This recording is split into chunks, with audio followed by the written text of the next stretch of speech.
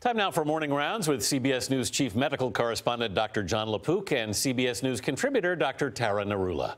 First up, Zika. As we get closer to winter, many Americans might think the spread of the mosquito-borne virus is slowing down.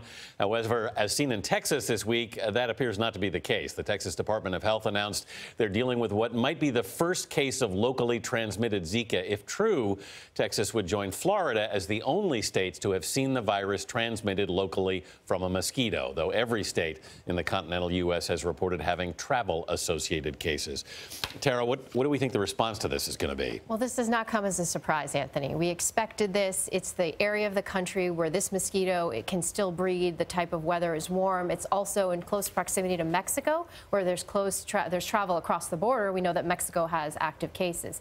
So what the plan is basically for CDC, local state health officials to try to figure out, are there any other cases besides this female case that they found? How and where did she get it? They're investigating that by looking at her home, testing urine samples from neighbors. They're also capturing mosquitoes and testing them, spraying, and then really focusing on public education at this point to try to, again, tell people how to prevent the disease and how to remove possible breeding grounds for the mosquitoes. John, we're hearing about new research that details brain abnormalities that may develop after birth. What more can you tell us about that? Well, you know, we had said all along, and we were told by the public health experts, expect the first cases, the microcephaly with the severely small heads, to be the tip of the iceberg. And in fact, that's turned out to be true. So there's a report from the CDC of 13 infants who were born. They seem to have normal-sized heads at birth, and then over time, the heads stop growing normally. And then also, as they look more closely, they see problems with their vision, with their hearing, with hip dysplasia, other problems. So it is the tip of the iceberg. It's an evolving situation, and we have to keep watching very closely to see what is this syndrome actually going to turn into. Tara, the World Health Organization said recently that Zika is no longer classified as a public health emergency of international concern.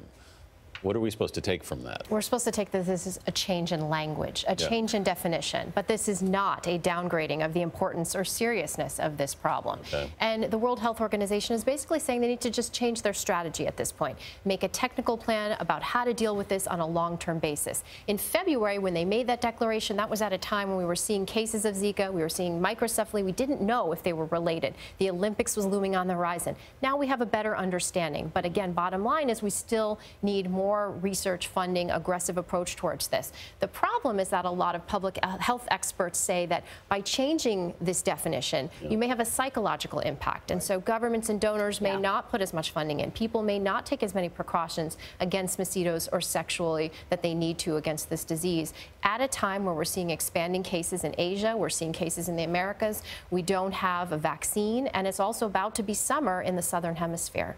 Continue to take it seriously. Moving on to the next topic, a remarkable new study on the use of hallucinogenic drugs in medicine. Published this week in the Journal of Psychopharmacology, it looked at the impact of the mind-altering compound psilocybin on cancer patients dealing with anxiety and depression. Psilocybin is found in what is commonly known as psychedelic mushrooms or magic mushrooms. John took a look. After Dinah Baser was treated for ovarian cancer in 2010, the next 2 years were filled with dread.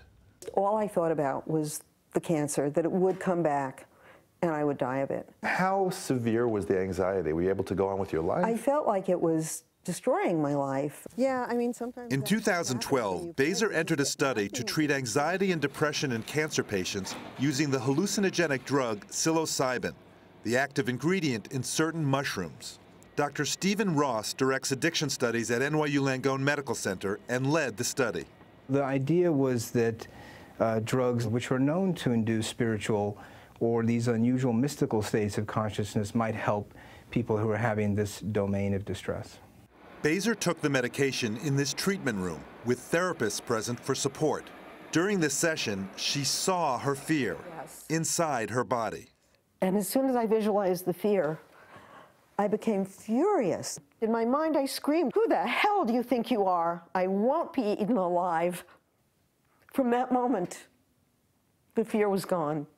You took control. I took control, and it was gone. The NYU study and the second one at Johns Hopkins followed a total of 80 patients for 6 months after a single dose of psilocybin. there was lasting reduction of anxiety and depression in 60 to 80% of the patients. I began to feel the most amazing love I have ever felt. I think my brain was rewired a little bit, and that love that I felt has done very well, very, very good things for me. Jon, that is fascinating stuff. This seems to be a huge burgeoning field of research. Yes, and you know, there are so many drugs that were banned as part of the war on drugs. So now we're seeing research into the use of marijuana for various conditions. The FDA just approved ecstasy, a trial to look for PTSD, and now we have the use of psilocybin. And it's good that we're going to have careful studies. For years, we've had our arms handcuffed behind our back, and people said, okay, you know, let's do some research. Well, now our arms are in front. We can do the careful research, and these have risks and benefits. Let's see in controlled trials whether they're useful and how they're useful. And it's not just easing the mental suffering, but we know how important your mindset is to treating the physical aspects of diseases. So being able to offer patients another option, really, really great. And just talking to Dinah, I mean, how remarkable. Yeah, Look at her stories are eyes. incredible. You can see it in her face. It's great. All right, Drs. Jon LaPook and Narula, thank you both.